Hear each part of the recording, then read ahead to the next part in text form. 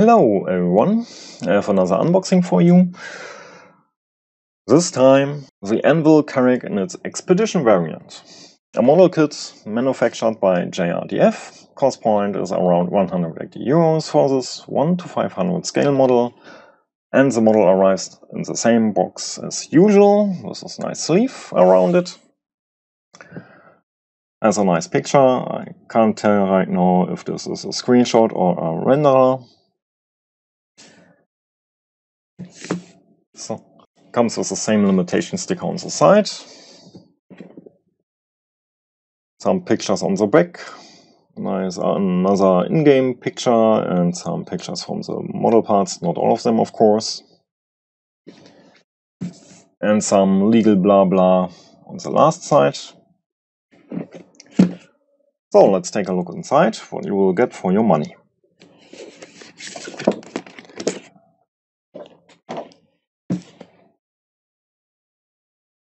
Since I managed to purchase the number 6 of 500, I was with this under the first 10 buyers of it, and so I have a little bit more on my box, like my name and the numbering.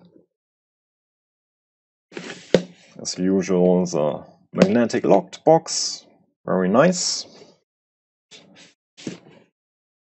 Inside we have a big envelope. Inside the envelope you will find a certification card, this time in silver. You can remember the gold ones, with the number on its back and the signatures of Carls and JR.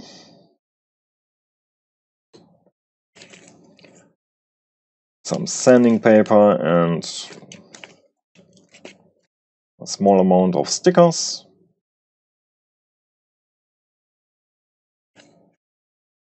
Another thank you card.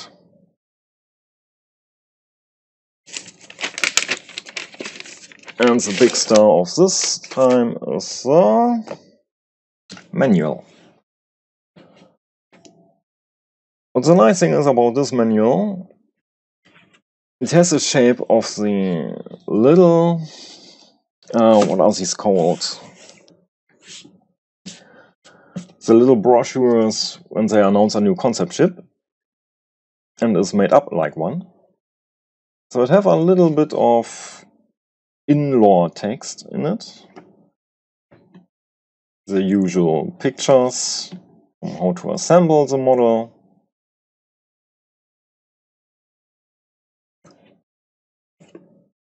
And another piece of fluff. More assembling pictures.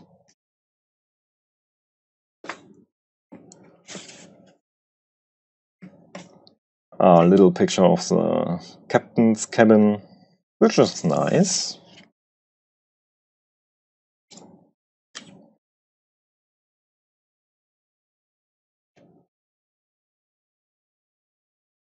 A little bit technical stuff.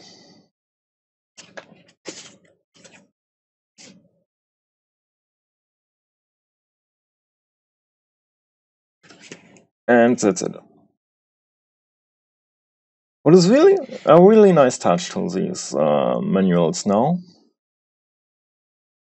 are the little, I don't know, informations or whatever this is around almost all of the pages.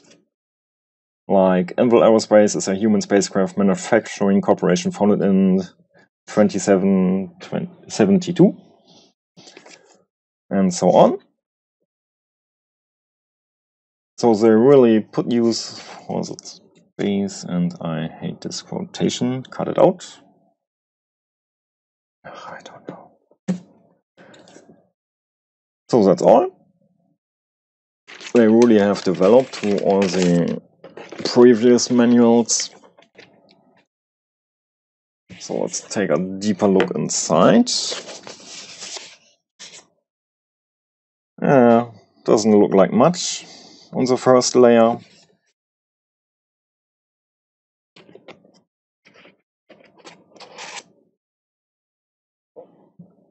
Since it is a Carrack Expedition variant, all the windows came in orange, or yeah, well, more of a red tinted glass. It is a nice color. You can see all the print lines on them.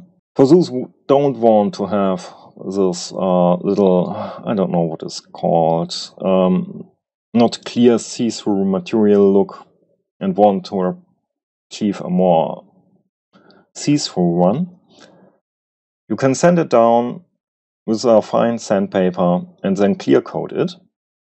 It will look like, do I have some example here? It can look in the end more like that one. This is also 3D printed. Was sanded multiple times and then clear coated. And you can achieve the same look with this one here. So, your decision.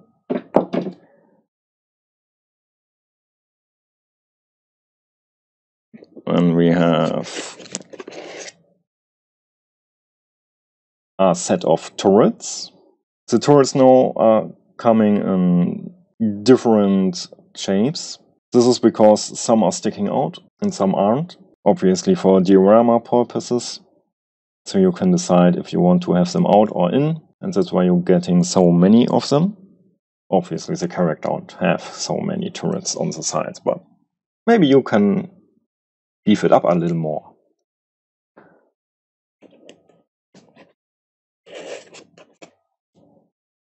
Here we have a little pack of accessories. 2 Pisces, a rover, and another set of turrets. The Pisces comes in 2 variants. One is with landing gear out, and the one is in flying mode. Also very nice.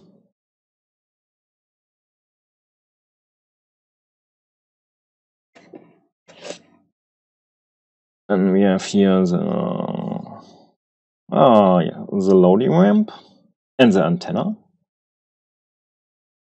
It's a big set of antenna.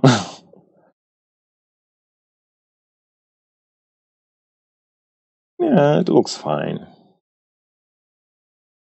And it also has a little clamps which come out on the side and grab the last bit of loading ramp, which is a nice detail. Can't speak for details for the antenna, we don't have them in game yet.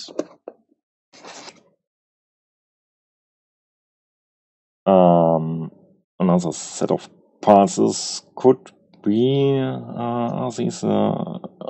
Yeah, I think this is part of the container on the belly.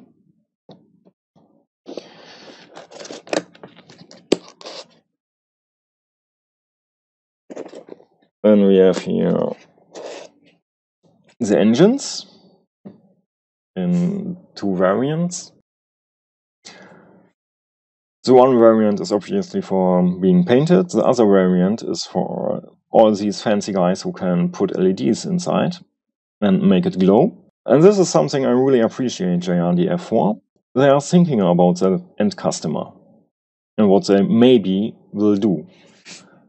And they deliver it with a bit of forward thinking, which is really nice. Not many are doing this.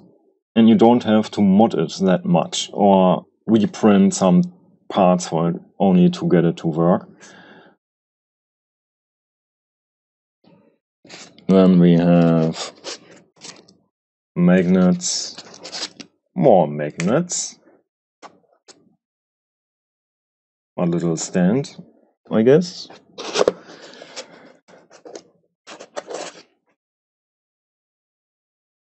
The named Carrack stick for the application of the windows and magnets, I think. Yeah, should be. And of course, part of the top layer is a cockpit. It really looks nice. It's not easy to get it on camera, I guess, with all the intricate detail on the inside. You can clearly see the seats dangling from above, and the little console in the middle. Yeah, it's really good. And only the cockpit glass is sticking out, so don't mind about the strange greasy look above here. Isn't relevant at all. The lines are really nice for the glass. Yeah, I like it. It's not candy, even if it looks like some. Another piece of the stand. So, now we reach the bottom layer. Boring part, stand with Star Citizen logo, nothing special. Another boring part, more stand parts. And then we come to the big parts left. The Carrack body, or at least one part of the body. This comes in a, well, the color isn't relevant, but I like it. I don't know which kind of resin it is, but who cares? It's about the details we have. And the details are really sharp and clear. All the little venting lines are there. All the little thrusters on the sides. The windows, yeah, well, window glass comes in later. And I really like the shuttle hangar bay. This is nice looking.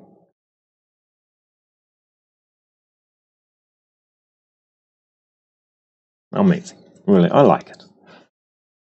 And this is only one part of the Carrack. The other part is this one. So yes, it's a big model. A really big one.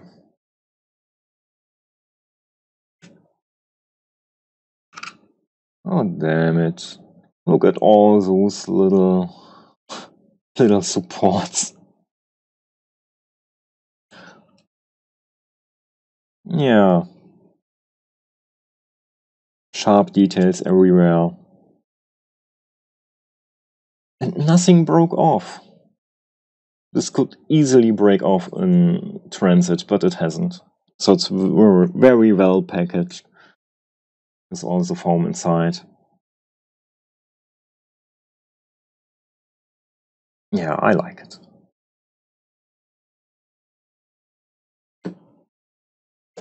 And we have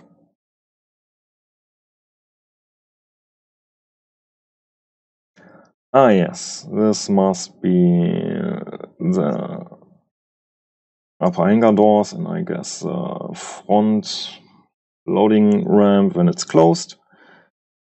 Don't know what these parts are.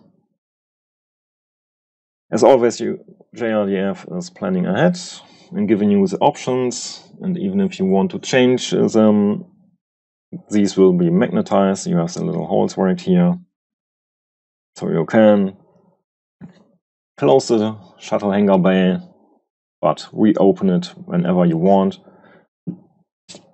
Isn't looking as cool as in the game, but yeah, you get the idea. Same for the other parts.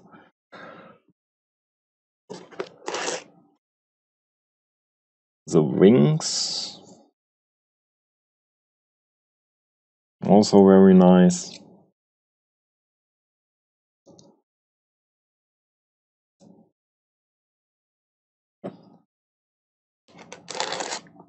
Another pair of wings.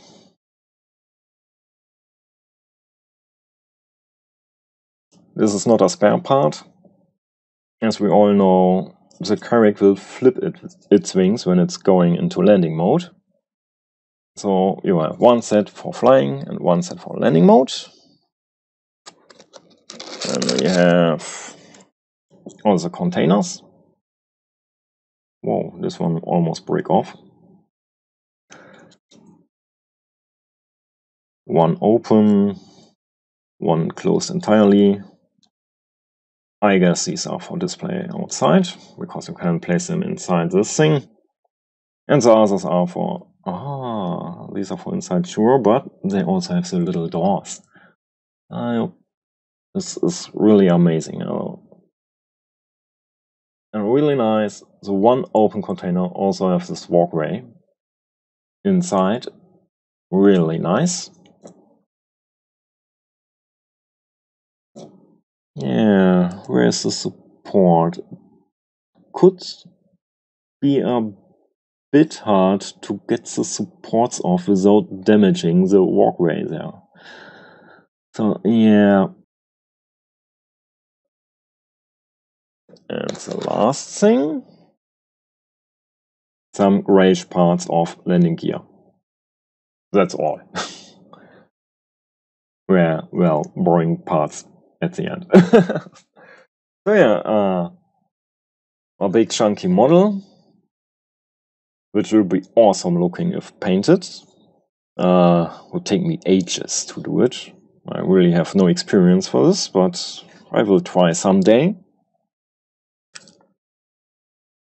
All the resin chipping off somewhere. Excess bits. So yeah. Again, 180 euros for a really big printed model. Don't forget, resin isn't that cheap and their printers aren't. And only 500 models of the Carrack Expedition will be made. But they have also the normal standard edition of the Carrack, which means you will get one. They aren't sold out, and 1000 models, you have enough time to buy one. Don't be in a rush, I would say. I hope you enjoy it. Maybe we'll see some next time. I don't know. Have a good day.